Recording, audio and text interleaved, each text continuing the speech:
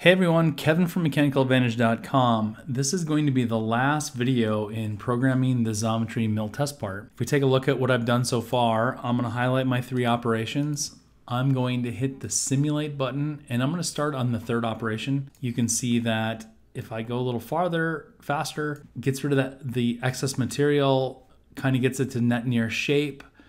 It starts to drill the holes and get the holes finished up. So we're going to see the hole drilling and tapping. Gonna get rid of the material between the two faces, and then it's going to finish up the floor and counter bore the hole, getting that to size. That leaves us with just doing the surfacing operation in the areas where you see the blue. So that's what we're going to work on next. I'm going to exit my simulation, and when I do balling milling operations, a lot of times what I want is I don't want the tip of the tool to exactly start and finish on the geometry. I like to start off and finish off. And unfortunately, there's not a lot of good ways to do that in Fusion right now, automatically in the toolpath, but there's a fairly simple workaround that we can do where I'm going to go back to the design workspace, and then I'm going to switch to the surface workspace. And I'm going to do something called an offset surface. So from the create menu, I'm going to choose offset. And I like to make sure that I have this chain selection off so that I can click on my faces that I want.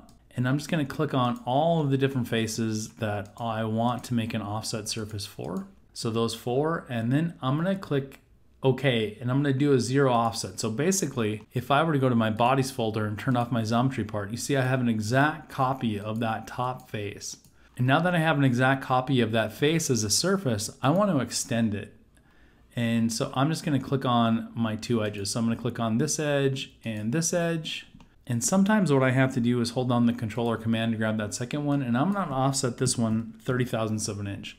And I'll hit OK. And I have to do that, unfortunately, individually each time. Again, don't be afraid to hold down controller command if you can't get it to select the other edges that you want. So I'm going to repeat my extension for that edge, and right click and repeat the extension one more time for that edge. And that edge, and then I'll hit OK. So now if I turn on my body, you can see I have surfaces that are slightly larger than the actual physical model that I want to machine.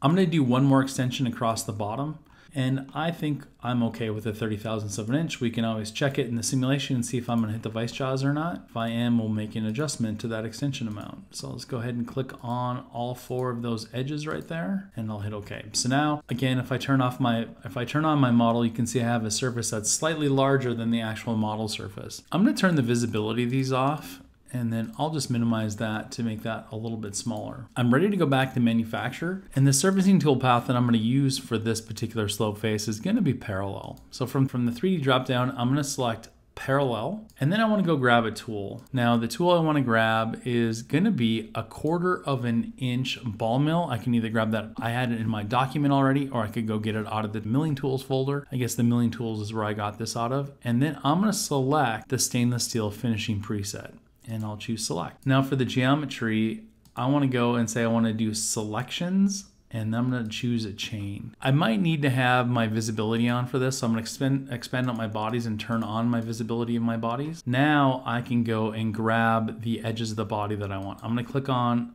both of those, and I'm looking down at the bottom to see I have one continuous rectangle. And I'll hit OK. I'm going to do a new chain. And for this, I'm only going to select the two chains on this side of the part. I'm not going to grab all four of the slope faces. And I'll hit OK. For the additional offset, I'm going to do negative tolerance, TOL, and I'll select that from the dropdown. I'll put a link to a video that explains what this negative tolerance is about. I'm also going to check the box for contact point boundary. Over on the passes tab, I'm going to set my step over amount that I want to be 0.01. And the last thing I want to do in the linking tab is do a minimum retraction. Now when I hit OK, I know this toolpath isn't going to be right, but I'll go back and show you how you're going to fix it. So I'll hit OK, and what we should see is the toolpath covers way more surface than I want it to. And the reason for that is I didn't tell Fusion that these surfaces are part of the model that it has to machine. I just told it a larger boundary to look for, and now it's trying to grab these other model surfaces with the side of the tool. So I'm going to edit my parallel, and on the geometry tab, I need to tell Fusion that those patch surfaces are model surfaces. So I'm just going to go grab them out of the bodies folder, and when I put my mouse over them, see how they highlight? And I'll just go grab that last, got the wrong one. Go grab that last face that I want right there. And as I hover over it, it should highlight to tell me that I'm on it. That's not the right one. There it is. So we'll take that one back off. So there's my two surfaces that I want to machine. Now when I hit the OK button, Fusion does a nice clean toolpath over those two surfaces for me. I've got a nice extension. If I want to, I can find those two surfaces and turn them off. And I see just the toolpath riding across that surface. I may also want to check if I do a simulate here. I grabbed the wrong one. If I simulate that, and I say all toolpath instead of tail, and I put my mouse down here, one of the things I want to check if I look from the side is that I have clearance between the tip of my ball mill and the vice jaws, and it looks like I'm going to have plenty of clearance at that point. I'll exit the simulation. Actually, I'm going to hit play and we can see what this is going to do. Note that when I hit play, it starts from the bottom, it works its way back up to the top, and then it's going to go down a little bit to finish up that last little area right there, and then we're going to come over, and it's so on both of these it starts from the bottom and goes to the top. You might be wondering why I didn't grab these other two surfaces at the same time, and the main reason for that, if I duplicate this, I'll go to this parallel operation and edit it, and now my geometry, I'm going to throw away my machining boundaries and my bodies. I'm going to grab new machining boundaries on this side, and I'll grab that and that, and I'll hit OK. We're going to do one more chain, and I'll grab this edge and that edge, making sure my rectangle encompasses everything. I'll hit OK. And then now for my model surfaces, I got to grab my last two faces that I want to be model surfaces, and I'll hit OK. And basically I get the exact same toolpath, but there's one minor difference. If I simulate this, it starts from the top and goes to the bottom. I like to go from the bottom to the top to get a better surface footage, where the tool does a better job contacting the material and machines it a little bit nicer.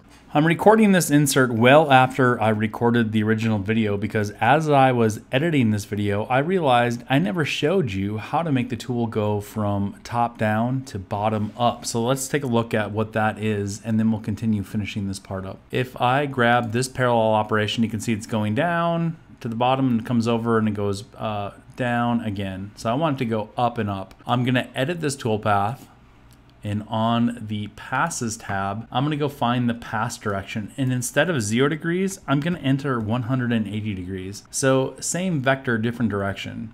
Now when I hit OK, we'll see that instead the tool starts at the bottom, goes to the top, comes back over, starts at the bottom, and goes to the top. So sorry for not originally including that. I'm going to dump the snippet in, and now I return you to the original video.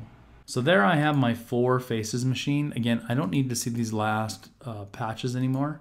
And that's the way that I get my tool to extend past the part. Now I can hear some of you are saying, well, what if I want my surfacing tool path to go the long way across instead of going left to right? If I copy this operation and paste it so it ends up at the end of my operations, I can just go to my parallel, I'll edit this, and then the only change you need to make is on the passes tab. Instead of going 0 degrees, I can put in 90 degrees or 270 degrees. And that way, now it's going to go the long way. So that should finish up the machining of those surfaces on our Xometry mill test part. Thanks for sticking through it with me on these 4 videos. I hope you found them useful. If you would make any changes or have any questions for me, please leave them in the comments below. I like it when you guys leave comments and we can talk back and forth a little bit more about these. Lets me know you guys are watching, and a lot of times you guys bring up good points, and it's good for other people to read what's happening. And as always, thanks for watching.